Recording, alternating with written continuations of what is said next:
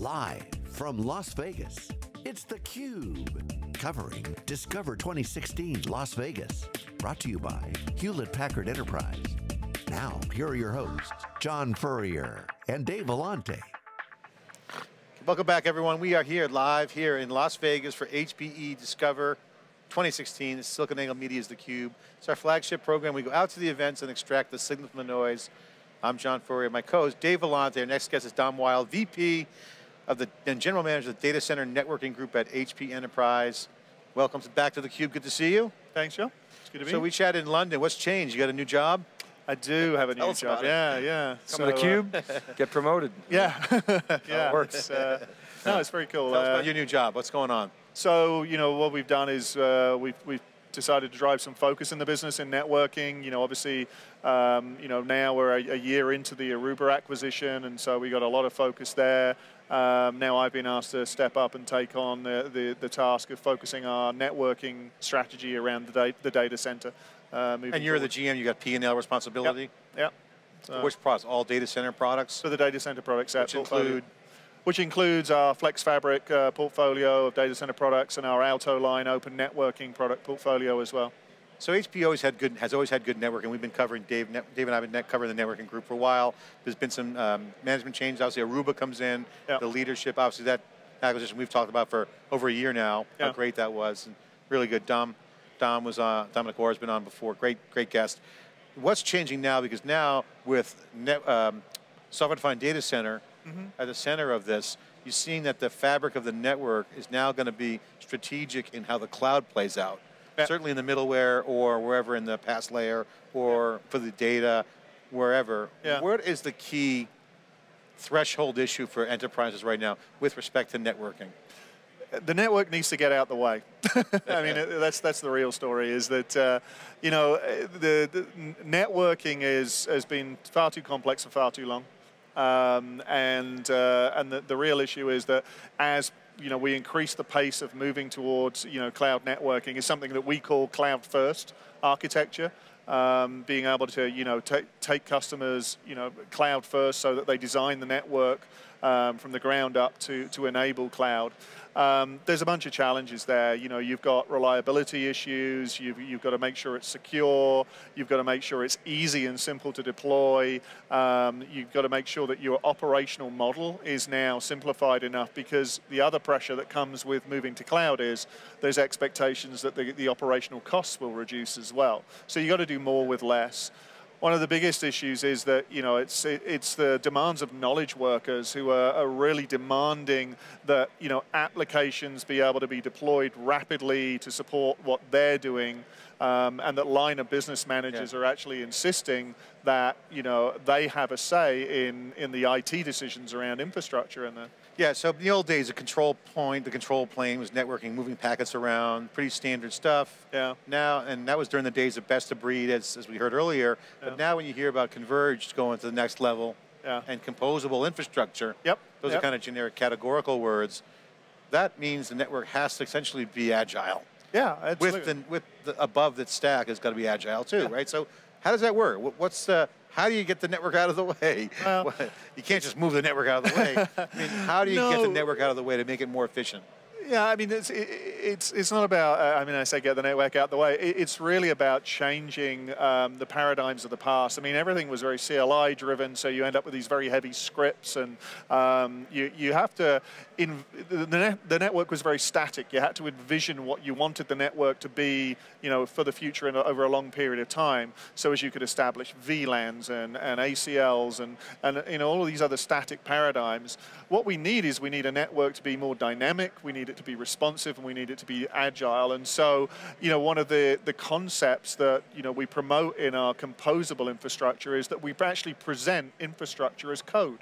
So as application developers are developing their applications, they actually view the infrastructure, including the network, as simply a code library or a line of code that gets compiled into that application. Based on what the workload wants it to be. Exactly. So configured appropriately for that workload. So, so you kind of had consumerization of IT, and then obviously mobile comes in, and we've been talking for years about the flattening of the network and traffic moving east-west. Is it fair to say that the data consumption patterns have far outstripped the infrastructure's ability to keep up? And what will change that, if anything? How will that change? Well, I think it's, yeah, you're absolutely right. I mean, as we're just addicted to data, right? I mean, it's, it's ever increasing. So, the bisectional bandwidth that you see happening in the data center is just growing and growing and growing. Which is why one of the announcements we made today was around, that we're announcing that we have a full portfolio of server NICs and switches, et cetera, to satisfy the move to 25 and 100 gig, because we're taking that next sort of, step up in bandwidth. But it's not going to stop. I mean, we'll continue to grow. While we're addicted to data, while we're storing more data, while, applications are really the tool set that's driving our sort of work product, nothing's going to change. So what we need is a network that's easily transformed to be able to incorporate more and more bandwidth, but at the same time, that's easier to secure and it's easier to drive by policy, basically. So the customer problem there is, Tom, I don't want to rip and replace. How can you help me? So it's, at the end of the day, there is always going to be some, hardware that needs to be replaced. But one of the things that, we've seen happen is when we transition from sort of the 1 gig, 10 gig world we were in, we moved to 10 gig and 40 gig in the data center. And one of the things we had to do there was replace cabling. Because we were trying to take 4 10 gig feeds and bring them into a single 40 gig feed. And so you had 4 strands of fiber coming down into a single 40 gig connection. So there was some heavy lifting there in terms of changing cabling. Now we're moving to 25 and 100 gig. Well, you've got 4 25s make 100, so you don't have to do the cabling again. So, so that simplified things, and that helps a lot. So we'll see a faster transition to 2500 gig than we saw to 10 and 40. We think 3 years versus 5 years. But the other thing that, that we can do is in simplifying the operational model, in using things like network virtualization overlays, and also using fabric technologies in the underlay, we can insert new physical bandwidth capacity into the network that just gets auto-configured within the fabric, and then that's easily consumed in an operational model by a network virtualization overlay. So we're actually moving towards the, the position now where we'll be able to sort of signal the network manager that, hey, you're trying to put another application on, I don't quite have the bandwidth to be able to do that, insert more, in more bandwidth, and then, and then run the application over that new bandwidth. And then boom, in comes IoT. Of course. So the big question that everyone has when they talk about this sounds all great. I want end-to-end visibility on everything. Yeah. So if things are that dynamic, that crazy, how the heck do you figure out the management side of it? Can you share some insight into the visibility angle on that? Yeah, it's definitely a challenge. One of the areas that we're looking at is having more policy driven. What you want to do is you want to unlock the context that the network already holds. The network already knows a tremendous amount about what is going on. It's a question of unlocking it and exposing it, and doing that in a way that's consumable. So what you want to do is actually create business level policies that say, hey, I want to connect server A to storage B, and then I want to be able to monitor that the only thing that's talking to storage B is server A, and do that on an ongoing basis. So you want to take that metadata, and you want to be able to constantly look at that, make sure that the policy you've deployed is the right policy. But we've made great strides there. I mean, we got big data capabilities, big data analytics capabilities that we can now bring in on the back end, without overburdening sort of the compute in the switching environment. We can just take that metadata and go look at that offline and tie that back to the policies that we deployed. So I want to ask you kind of a philosophical question, since now a big executive running a P&L. We talked about the iPhone earlier, that they brought a computer to the phone, not a phone to the computer. So it's a computer that has software to run a phone. So the question is, when will the data center be running the devices? So take IoT, because that's a big thing that comes up is, do you want to move the data back and forth? So since the density issue is coming down so slow, you can actually have a very small, compact box that can be like a data center. Yeah. How does the network fit into that concept? Because we love that concept, pushing data center-like functionality out to an oil rig or the edge of the network. Yeah, yeah. So the question is, do you bring the data to the data center, or do you bring the data center to the device? I like the data center to the device. Yeah, I mean, absolutely. I mean, you don't want to be shifting around, huge amounts of data that you don't have to. If you can actually bring the compute capability, closer to the device, and at least do a first level of processing at the device, that's absolutely the way to go. Cherry picking model, and then yeah. I think it's somewhat dependent. When you look at the sort of the IoT landscape. I think IoT is going to segment as well. We talk about IoT as just this big sea of things. I don't think it is a big sea of things. I think there are different devices and there are different use cases that will emerge that will need different compute models and different data sets. There's windmills, there's factories, there's cars. But does that change? My question though really kind of comes down to like the open question of, does that change the nature of networking paradigm? So if you got programmable infrastructure. Yeah. Is it stateful, stateless? How do you? I mean, it seems like a very, complicated environment. Or do you have an opinion on that yet? I mean, at the end of the day, the fundamental definition of networking is connectivity.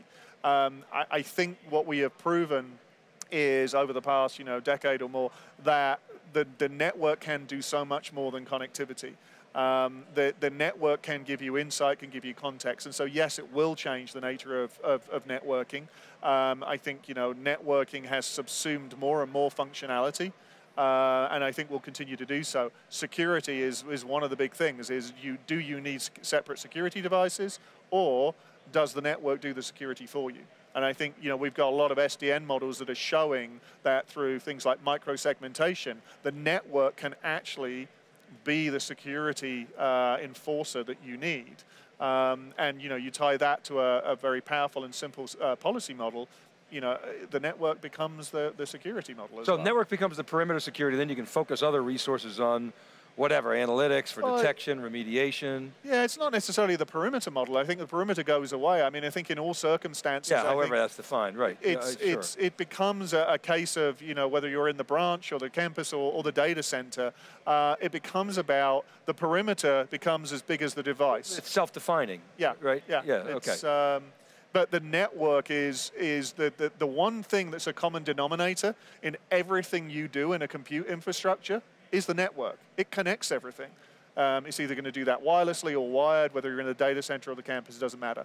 So that's the common denominator. Talk about that common denominator, how that translates to digital transformation, because we were talking before we came on camera that the digitization of everything is driving a lot of the growth that you're seeing. Yeah. What can you share for the audience out there that you've seen specifically around this digitization trend? So, I mean, I think there's some really interesting use cases. I mean, you mentioned earlier on the car industry. I have a car that probably has more computers in it than I have in my office.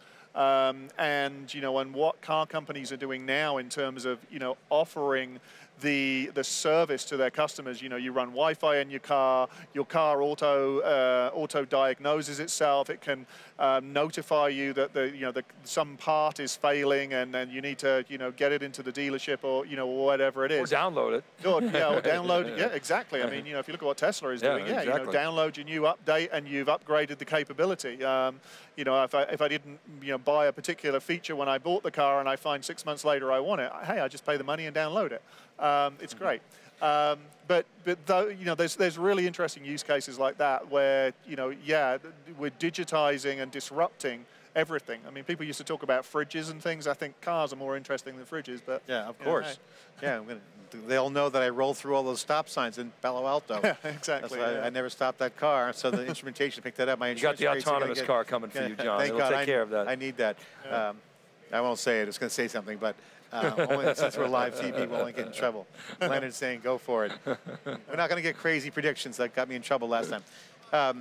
Dom, final question. I want you to spend a minute to highlight the latest innovations that you guys are launching here today in data center and cloud first. What are some of the key things, products, technologies that you're launching and talking about here at HPE Discover?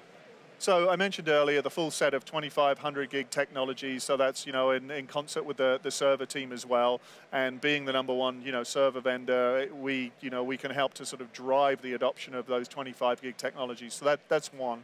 The other is we've taken our Intelligent Management Center management platform and we've integrated that with HPE OneView 3.0. So in our composable infrastructure environment, integrating those two things extends the reach and capability in terms of, you know, the depth of networking functionality that can be offered in composable infrastructure.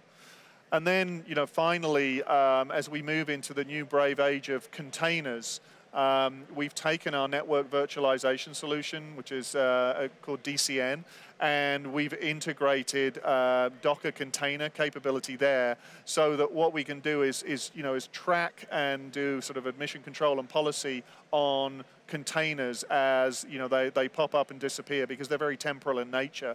And so that is a problem we're trying to get our arms around before it becomes a problem, before we see the, you know, the explosion in containers.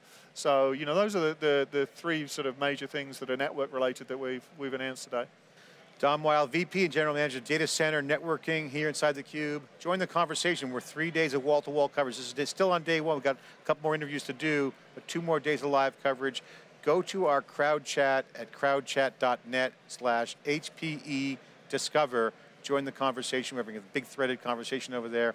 And of course, go to crowdpages.co/HPE Discover and check out our new digital experience site we're pushing out there today. And of course, go to youtube.com/SiliconAngle for the videos, siliconangle.com, wikibon.com, siliconangle.tv for all the coverage. And we're here live, theCUBE at HPE Discover live in Las Vegas. I'm John Furrier with Dave Vellante. We'll be right back. You're watching theCUBE.